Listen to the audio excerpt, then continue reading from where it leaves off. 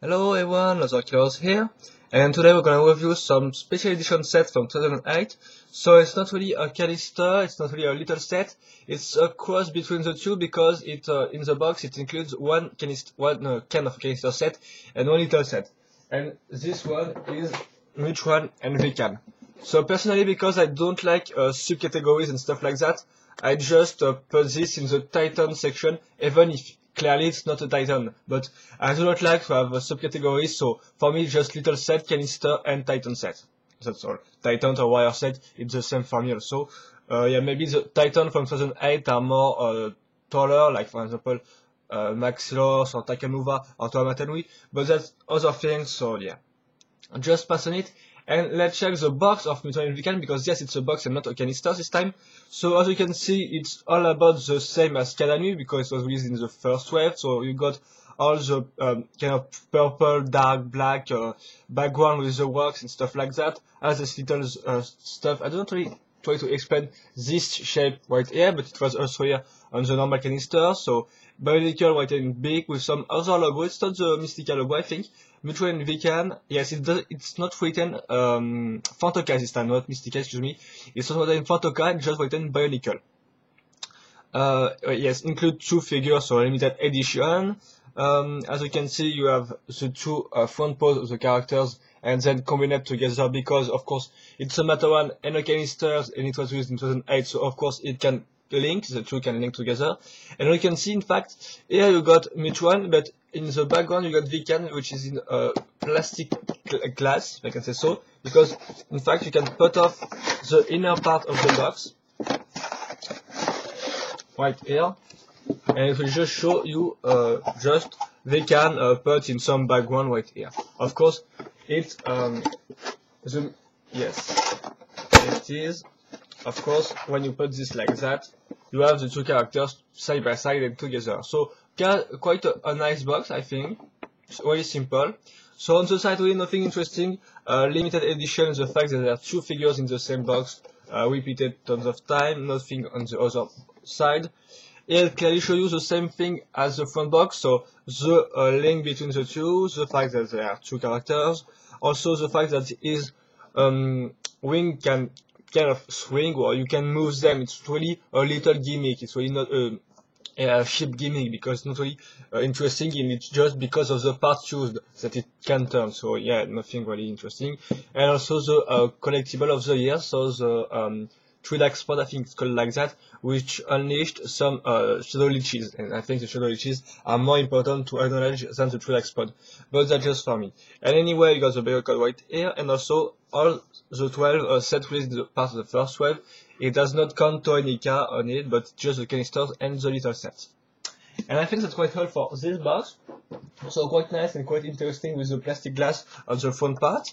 We're gonna talk about the the instruction booklet. So this time it shows clearly all the two characters in in full pose. So it's not cut on the legs this time. Of course, you got the instruction for the two characters, and you got this image which is the same from the canisters from the first wave. The parts list on 2 pages, and then some ads for all the 12 sets. And yes, it's great. Oh yeah, and then again some other ads to show you all the fact that they all can link together. So yeah, well, Lego emphasize this little gimmick on the 2008 because it's everywhere on the instruction booklet and everywhere on the box. So yeah.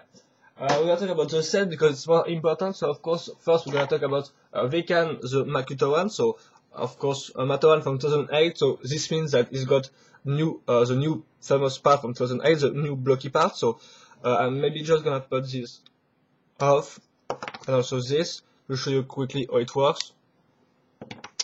Yeah. So in fact, you got this frame, which is one of the two frames released in 2008 for the Mutran.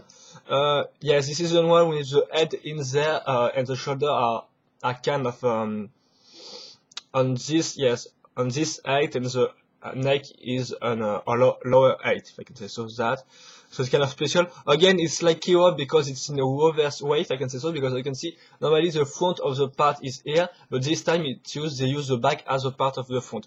So this means that when you look on the side, kind of hard, it will make the Mutran bend a little on the front.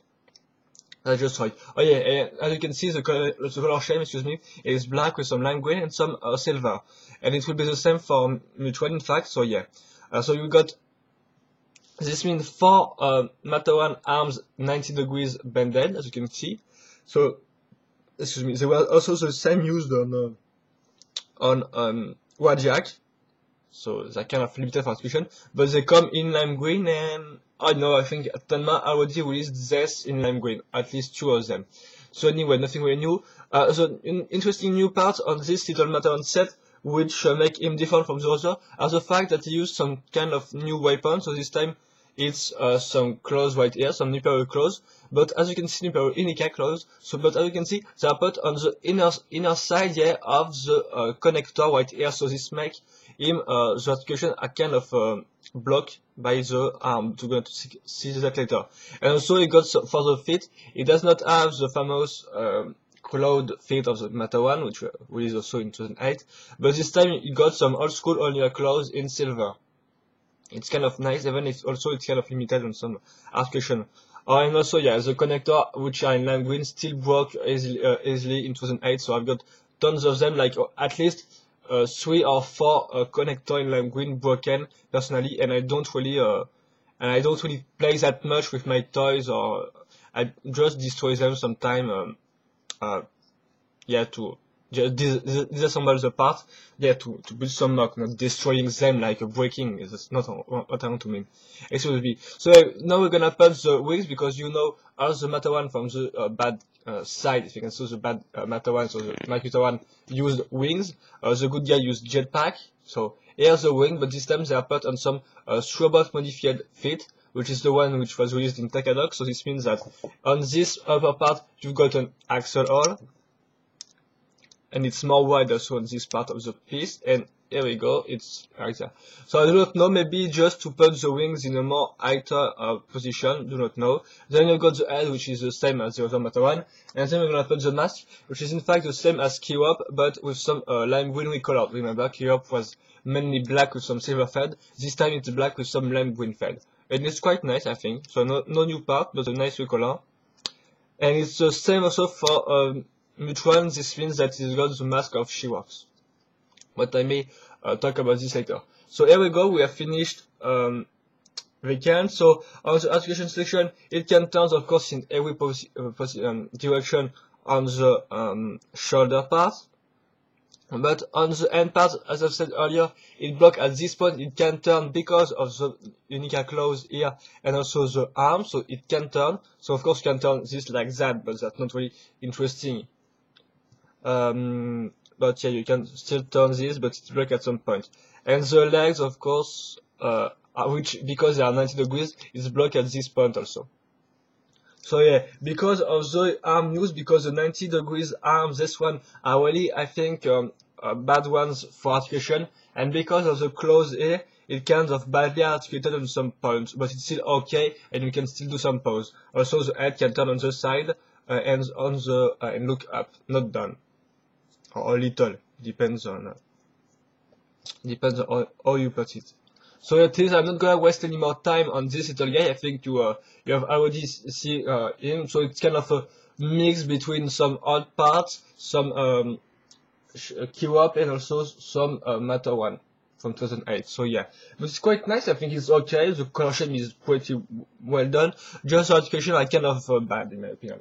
So we're gonna talk about the big guy in some way of this set. So the canister set itself, which is Mutran. So we're gonna, of course, disassemble it in 2 parts: the bottom part with the legs and the upper part with the hands and the heads and stuff like that, with arms. So here it is. So excuse me, yeah, so here it is. So yeah, of course the color scheme is the same as I said earlier, so it's lime green, black and silver. for the legs, in fact, there was nothing really new and interesting in these legs because you got some Metro chest cover in silver, which is not really new, I think. Then you got some Metro pelvis in lime green. I know it was released in Nocturne, which is kind of rare, and also maybe in some other set, but I think it's still quite rare in 2008. It was quite rare. Now it's released in Vastus, I think also, but I do not think that in excuse me.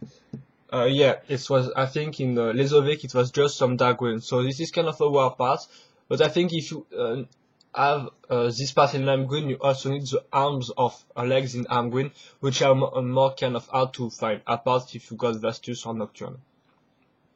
But that's all. So yeah, I'm gonna just put a chest cover on this Metro pelvis. You see the two pin right here, which will be useful to link, of course, with the Makuta body frame later. Then we got the legs, and there are really nothing interesting. So you got double long connectors, some black waxy legs, which are quite used since this. I think yes, they were already here in 2004, so nothing really interesting. And also, yeah, you got some Wedak feet, so the Piwaka's feet. No, excuse me, it's Vison feet because it's black and with some silver fade, not Wedak got some gold fade anyway. So yeah, there's nothing really new. It's really like a combo between some Wakshi and some Piwaka. But I think maybe these parts are rare. I think maybe they were released before in Spinax, which come of course with Maxilos. Maybe I'm wrong, I don't know on this set, but I think we don't see this quite often, this part in silver. So anyway, it is, but it's pretty classic. The bottom part of the set is pretty nothing original. But in fact, the set itself is not really that original at all. It's just some kind of bulkier Makuta. We're gonna see why later. But I think it will be pretty obvious when you see the upper part of the set. So I'm just gonna put off the weapon because yeah. And here we go. So it's the upper part of the set. So of course it got the Makuta body frame. So this means this is the new body frame released in 2008. This allow of course to store the Twi'lek pod in it. So of course it looks like that. So this big part with two budget of course for the arms. On the back you got the L-shaped part to put the Mutran on it. I'm gonna put it. And then you got some all white here, some pinhole white there. So really a big part in some way. Then we're gonna put this ribcage right here, which can look also, which also look like some clothes. So gonna put this. It's in silver. It's like all Makuta in fact. So it's really all the Makuta from the first wave, because in the second wave I think they were just quicker, which got the same frame and it does not use some Twi'lek pod. So anyway, as you can clearly see, if I push this part here, it opens. So it's pretty nice. We just have to put the Twi'lek pod, which is orange. Trans orange pod ball, as you can see, with some shape on it. Excuse me if it's really bright, I think, like this, and it contains some shadow leeches. I'm gonna show you later. So you're supposed to make him like really kind of up, because if you just press the button right here, it may not destroy itself, and it's supposed to destroy itself. So I prefer to shoot him from a long distance. And here we go. It explodes and unleashes the four little the four shadow leeches, which are kind of nice with little eyes. Don't know if you can really see well, and some little mouth. And on the back side you got some axle, which can be useful, and it's also soft trans green, trans blue plastic, which is the same as the squid from 2007. And there are some different colors. Sometimes they are more green or more blue. It depends. It really depends, but you can buy them separately. So in fact, it's not really collectible at all. Even if there are some different shades, I think, of colors, you can find the color. So here we go for the body frame itself. So it's kind of okay. Then we go for the arms, which are in fact the legs 2 times more. So yeah, you know this. Lego uses sometimes, for example, if you look at Kopaka from the also, it uses the same technique, so they don't, so yeah, it don't do that interesting. But yeah, there are still some difference on Mutran, because yeah, we got this part again, but it's got some claws, some end claws, so this, made with the, Montex claws, excuse me, and of course we can open this because it's on this part, which is one side pins, on the side is an axle. So yeah, you can simply close this or do some ends, and of course you got the little gimmick because it's some soft plastic, you can do that and close it by yourself with your fingers. So that's quite all. We're gonna talk about now the wings. This time, remember they were all different on the first Makuta, the first 3 Makuta from the first 12. So this time it's also different because it uses 2 parts. So this part with 2 pinhole and 1 axle on the opposite direction, if I can say so, which and on which we're gonna put some She-Rock's wings, which are also used on Vamp also, but it's the She-Rock's wing because they are black with some silver felt. And with this, of course, we've got 2 points of rotation, so you can turn this in some way, close them like that, and it's kind of nice. Then we have the head, which in fact is the Metro head with the orange brain eye combo parts. Of course, because it's some axle, axle hole put on some pinhole and then it linked together with an axle, it makes the head move, so it's kind of annoying. You can mod this or tweak them just by putting some axle of 4 white ears and then some blue parts right here like this one, the parts with one side axle, other side is the pin. You put this in there and then with 2 parts, kind of like this one right here. You can see this little part with 2 axle. This one, but 4 times, but like 2 times bigger, and with just 2 axle on the side. Excuse me, I think I'm gonna just show you how it looks like. Excuse me. It will be more easy for those who want to tweak here the Makuta. Of course, it can't launch it can be hard to launch then the true export. So yeah, you have to use this part like that. And of course you can put them 2, so it will fully cover the 2 axle right there. And you put this like that on the back, and then the head will not move. Yeah, so that's quite all. And of course, excuse me, the mask is the same as She-Rock's, as I said earlier, but this time with some lime green fade, excuse me.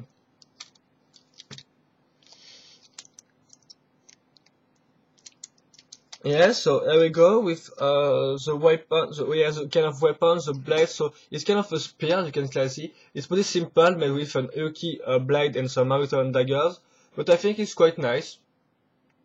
I love the shape of this part.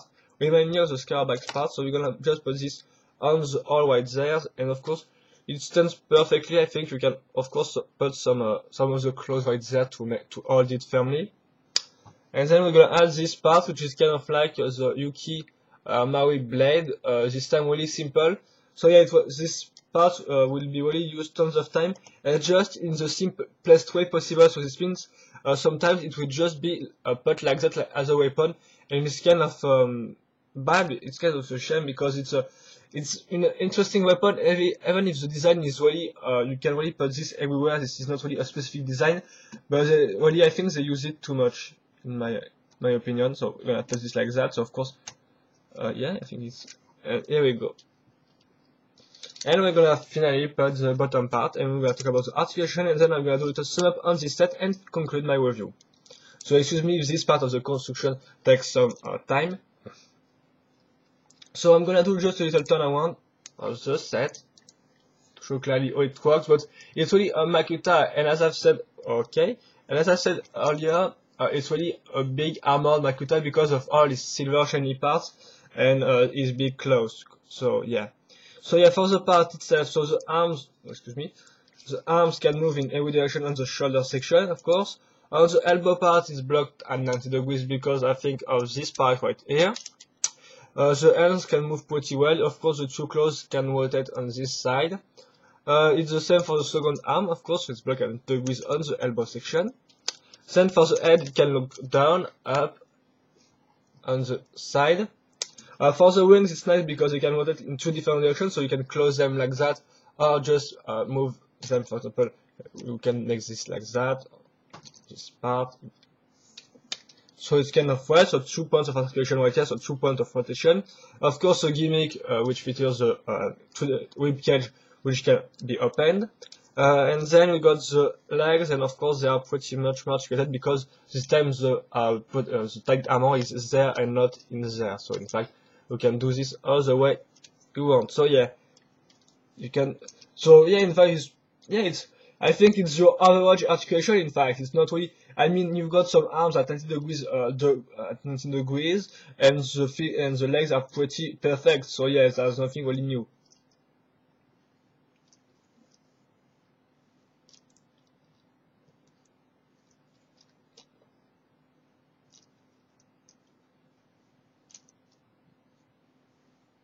Try to do some pose, kind of awkward pose, but yeah, I think it's quite okay. So anyway, I think that's quite all for this set. So I'm gonna put on. Oh yeah, now maybe I'm first gonna have to put on some just to show you how it works. So I'm gonna maybe make things up. So yeah, the link between the two guys. It's really simple. You put this. Oh, okay, it's far off, but it's not really a problem. And here we go. So of course you're supposed to to make this like that, or to move the arms and stuff like that to make it the perfect position possible. And here we go. So it's quite nice, I think. It's it's work well. It's not really that impressive or all, but it works, so it's okay. I'm not really a fan of this type of stuff because do not know why. It's quite interesting stuff and nice marketing strategies to make you buy the little set with the canister, but still it's not really that. So I'm going trying again to use this pose.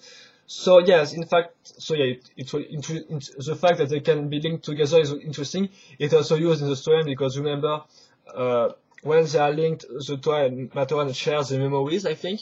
And also, for the Makuta, of course, they become blind when they enter in Kadanu, if I remember correctly, so they need the Mutran as eyes.